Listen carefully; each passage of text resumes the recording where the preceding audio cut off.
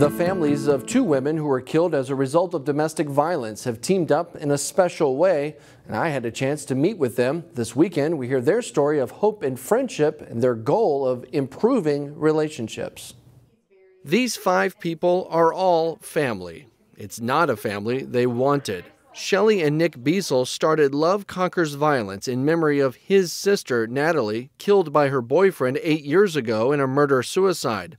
Lissa Wymelt and Bill Pugh started Maria's Voice after their daughter Maria was murdered by her husband in Maple Grove 3 years ago. Really, we're just turning this negative into more of like this positive of what does a healthy relationship look like? We really chose to take the high road and to be optimistic. That road led the families to this, a coloring book. It tells the story of Rocky, Maria's dog. Rocky's really a good friend, you know, and he talks to his friends every day in really positive ways. He's a clear communicator. It also features a dog named Bo. Both Maria and Natalie had dogs named Bo when they were younger. The story is about jealousy and how to deal with it. Kids see this in their household, in their family, and they've been around it and don't know what a healthy relationship looks like. And this coloring book, as simple as it is a good way to educate them on that. I think Maria would just be so proud of her dog, Rocky. A legacy of hope after so much loss. She loved him, and she would have just had such a blast to see him kind of taking, having his debut and being a leader for preventing domestic abuse, but really being that connector for kids and for everyone in the community. By telling a story in living color. We can have great behaviors and be good friends and good spouses and good buddies, and we can do that starting from children. So I think it's a really hopeful way to use Rocky. The book will be available at all public events involving the two nonprofits, and sometimes Rocky is there too. Voters in the Osseo School District could see a $225 million bonding referendum on the ballot this fall. Officials say bonding would fund classroom safety and infrastructure improvements across the district. $61 million would go to building a new elementary school in northwestern Maple Grove. Supporters say the funding is a long time coming, while others are skeptical of the need for another school. This need is really to provide necessary classroom space to reduce class sizes and meet the growing enrollment challenges that are coming. I still have questions about the need and the fairness of the new school on taxpayers. It's really hard to go referendum one after the next and the next year when taxpayers are worried about inflation and property taxes increasing. The school board expects to vote on the proposal sometime in May. You may not be seeing as many home for sale signs as in years past, and ones that are on the market are selling fast. One Maple Grove homeowner sold her house in just a few days. They talked about the first weekend putting the house on the market on Thursday, and by Sunday they hoped it would be sold, and I was very surprised. And that's kind of how things played out. By Sunday we had multiple offers, and it was very exciting. Jennifer Buring received 8 offers in that short amount of time. Listed at $400,000, her 4-bed, 3-bath home sold for considerably more. Realtor Michael Doyle says the inventory shortage remains a struggle, particularly for first-time home buyers. It's still tough for the first-time home buyers because there's just a lack of good quality inventory. And we're seeing about a third of buyers now actually purchasing new construction is because they just cannot find a suitable existing home to buy. Another challenge, potential sellers are locked into lower interest rates, making it less enticing to put their homes on the market, contributing to that inventory shortage. Rather than trying to find a new home, some homeowners are staying put and remodeling. If that's the case for you, there's no shortage of ideas you can find on the MSP Home Tour. As Corey Bork reports, a home in Plymouth may serve as a source of inspiration.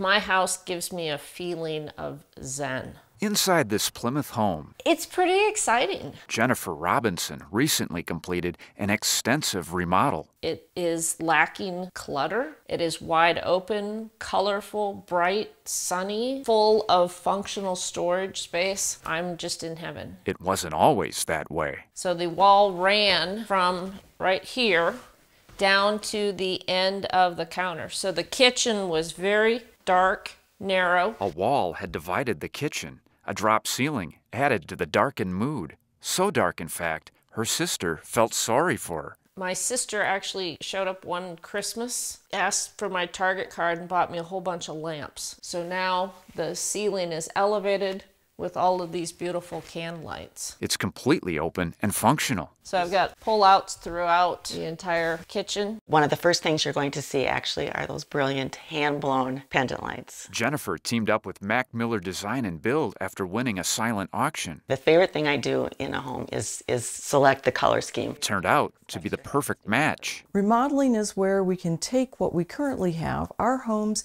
and make them fit our needs. Beatrice Owen with the National Association of the Remodeling Industry of Minnesota says it's important for those considering a project to ask the hard questions. Be prepared to work with your contractor remodeler and be specific about how much it's going to cost, how long it's going to take, and what you can do as the homeowner in the process. It was an investment in future value. For Jennifer, her remodel didn't stop with the kitchen. This is a custom-built mantle. The basement also completely redone. If you look behind this beautiful tile, it was brick. Her words of advice for others? Working with both an architect and an interior designer is worth its weight in gold. In Plymouth. I consider this my retirement home. I plan to be here for the next 20 years. Corey Bork, CCX News.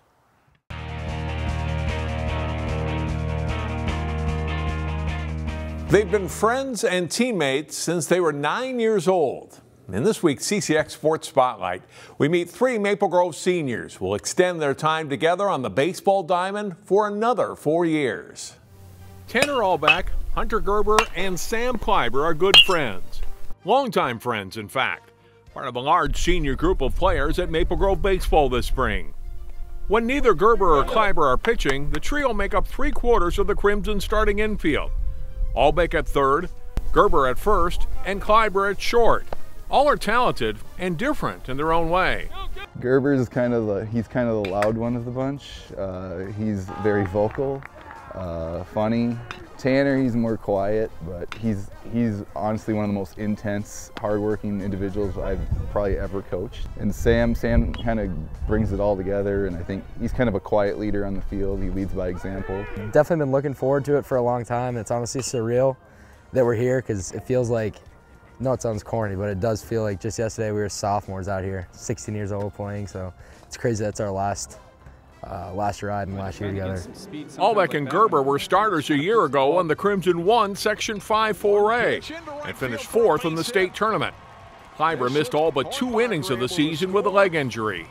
For me personally, it is nice just coming back because baseball's always been my favorite sport, and last year just having such a good run we had and not being able to contribute on the field, that part kind of sucked for me, but I took away a lot from last year. The three will each continue their baseball careers next year at Minnesota Duluth, but they didn't plan it this way. We all took our visits at different times. I think Garrett went up there first and he liked it a lot. But I would say the main thing is we didn't really choose there based off of each other.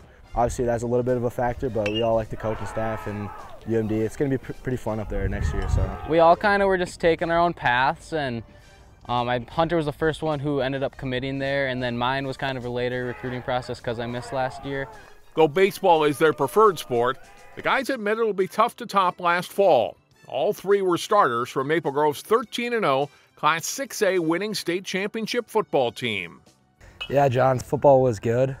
There's no better way to end it really than that, and it's what we had been working for a long time, and it was really great to achieve it. I mean, I don't think anything will ever really top that state championship run that we had, so I mean, I still miss the team to this day and just being at practice with everyone. Just winning state this year, ending that on a high note, it'd be really cool to do that in 2 sports. Sam, Hunter, and Tanner, I mean, obviously had unbelievable football careers for us and are going to be part of a legacy a long time going. They were 3-year starters in baseball. They never missed a workout for football. They were always there every step of the way, good students, good kids, and kind of exemplified just kind of what being a winner and being a champion was. Crimson head baseball coach Jeff Peterson loves that so many of his players aren't just baseball-only athletes. Coaching multi-sport players is my favorite thing. When I went to high school, I played 3 sports.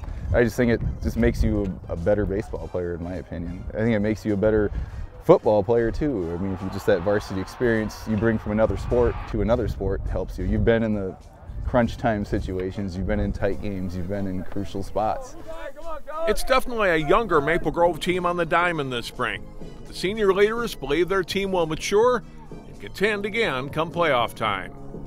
This team's going to be a little bit different than last year's. We're going to take things slow, but I feel like when it clicks for this team, we're going to get it done. The Crimson do have time to get ready for the postseason next month, but it's definitely been a slow start for the team. Maple Grove is 1-5 so far. They play at Champlin Park on Monday. For the CCX Sports Spotlight, I'm John Jacobson. Find more prep sports games and highlights at ccxmedia.org and follow us on social media.